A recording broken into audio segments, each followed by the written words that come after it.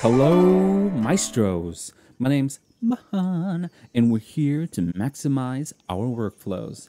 This episode, we'll be doing a deep dive into the action move or click mouse. I'll show you how to set it up automatically and how to do manual tweaks when necessary, and how to navigate the option found image. All right, let's go ahead and get started. You want to add the move or click mouse from your action list. And then you can select your first option here, which is click. That's click, double click, triple click, or just move. And then you have your second option, which is left button, right button, center, or your other buttons if you have them. And then you can always include some modifiers when you're clicking.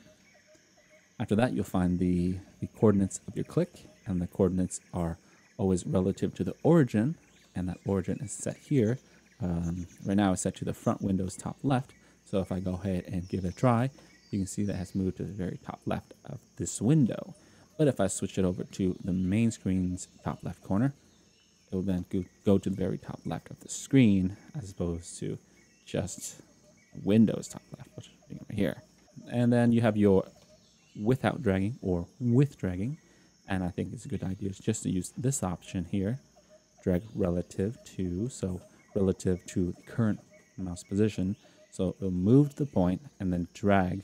So if you want to go left, if you want to drag left, it'll be a negative number here. So let me just give you a quick little example here. Start the record mode. Wait for that.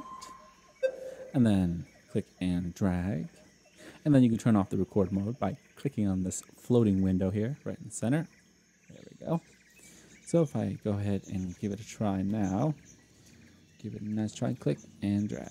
Click and drag. So yeah, that's how you do that automatically.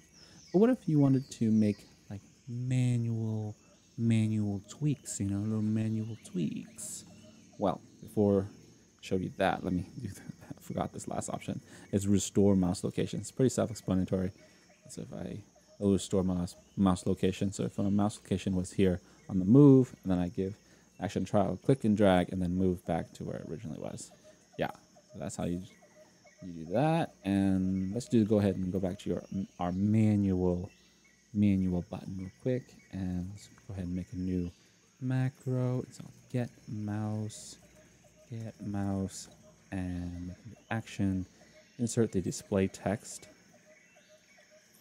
and then you can keep the briefly if you like, or you can switch over to the window if you like. And then if you want to go over to the insert token here, and then scroll to the middle, and you'll find the current screen location, and then you can go ahead and give that a try. It'll pop up here and it'll give you the coordinates. You can either use that, or you can use the screen capture mode with Command Shift 4, and you'll get the coordinates right there next to your cursor. Exit out of that. All right, so that's how you do it. That's how you get the location of the mouse, and then you can just update your positionings if necessary. And next we have our sweet found image option. So you can click based on an image, and this is normally the last resort because it's a little bit slower, so therefore you have to have longer pauses, and those are a little bit harder to figure out. So first you want to use your keyboard to get things done, and then if you can't use your keyboard to get things done, then you can click it. And if it's something that moves all over the place, then you can use a little bit of AppleScript to click it to go straight to the UI element. But if you can't, then you can just use the Found Images Center.